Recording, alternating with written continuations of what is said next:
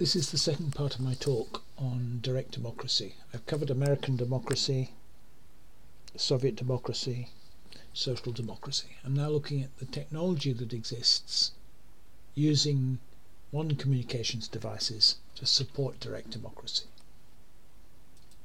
It's clear you can't get everyone into the town hall anymore to have a vote. So how can you achieve the aims that the Social Democrats originally had of legislation by the people and popular votes on taxation and expenditure?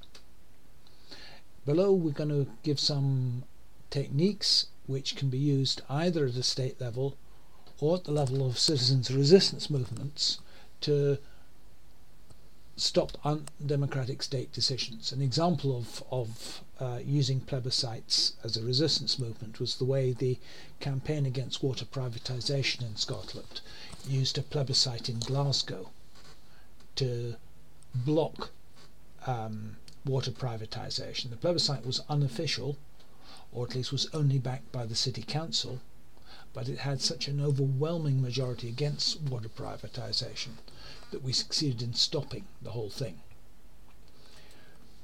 Now, if you're going to have an electronic voting system, it must be accessible, it must be anonymous so that no one knows how you voted, it must be verifiable, and it must be free from manipulation. And we advocate using mobile phones because they're the most accessible and common device. Computers have the disadvantage that because of their complexity, you don't know what the voting software is actually doing. There could be back channels in it that change your vote or that reveal to someone else the way you voted. They're also expensive. Internet computers are not as widely available as mobile phones, so there may only be one in a house, so that people may not be confident that the way they vote is hidden from other people in the house. So we opted to use mobile devices. We call our system HandiVote after the German term for a mobile phone. You start off by registering to vote. Any voting system needs a registration procedure to ensure that only eligible voters vote and that people only have the opportunity to vote once. This is done by people getting a voting card, but the way they get the voting card has to be randomized. The simplest way to randomize it would be when you go to register to vote, you put your hand in a jar and pull out a voting card in a sealed envelope so that no one knows which voting card and which voter's number you've got. Voting itself can be done using either simple Nokia phones, smartphones, or in principle, though we've never tried this, landlines. At the end of the vote, all the results are shown and the votes are all inspectable by the general public to verify that the results have been correctly tallied. The experimental voting cards we've used look like this. They have a number to which you send a text message written on the back of the card. They have your voting number, which will be unique. The voting number is divided into two fields. I've shown a very short one here, but typically for a large population the number would be longer. The first 4 or the first 8 digits would be your unique identifier, and then there is a PIN number, a 4-digit PIN number afterwards. But the first 4 or the first 8 digits in a longer number are unique. If this is for an example using comparatively small voting population that we did in a teachers' union. If your number was 44230796 and you wanted to vote yes to a question, you'd send 44230796 followed by a 1 for the yes, otherwise you follow it by 2 for a no. You vote by sending an SMS message with your card ID. No one knows what your card ID is, so this is anonymous.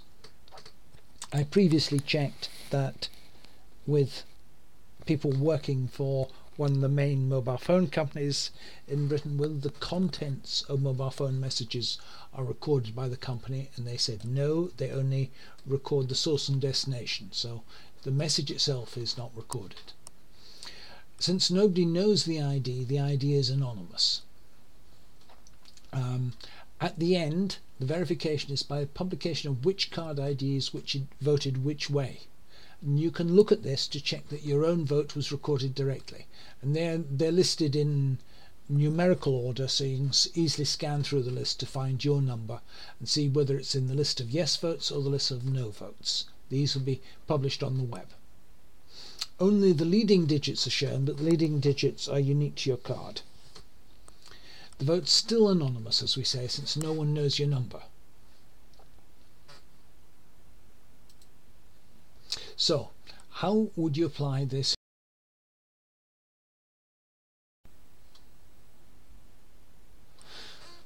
The system I've just described is okay for voting on yes or no questions. What about voting on economic questions? Here you need to balance expenditure against taxes, and this is true both in a socialist or a capitalist economies. The difference is that in the latter case you would measure expenditure in terms of labour time and tax people's labour accounts. But how can people vote on a quantitative question like this?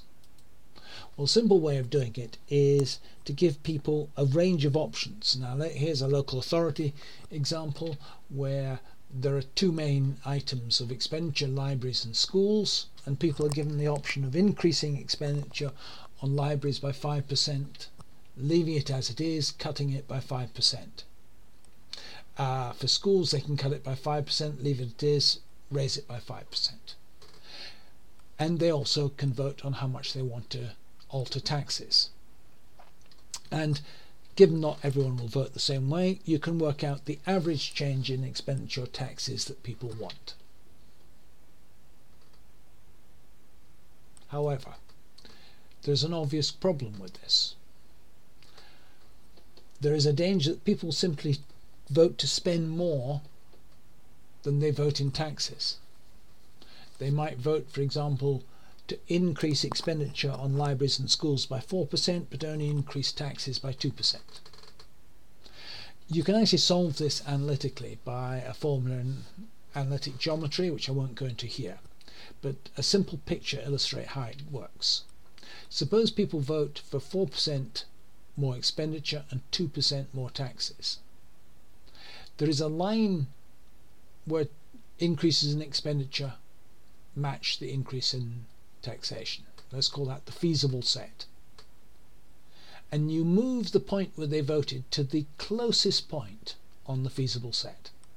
Now in general, if you've got an n-dimensional voting system and you have one constraint, the constraint of that taxes must pay for expenditure, then you have an n1 minus 1 dimensional manifold, and what you're trying to do is finding the closest point on the manifold to the point in the n-dimensional space that people have voted.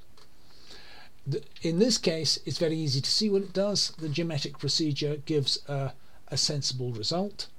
It gives you a 3% increase in expenditure and a 3% increase in taxes, a compromise between what people voted for on taxes and what they voted for on expenditure. But the maths works to arbitrary dimensionality, and the maths package is built into our voting system. We've had field trials of it. We had two local campaigning issues. The Kelvinside Meadow opinion poll. Residents were consulted about the future of the North Kelvin Meadow and Children's Wood, which property developers wanted to turn into housing, and activists organised a local poll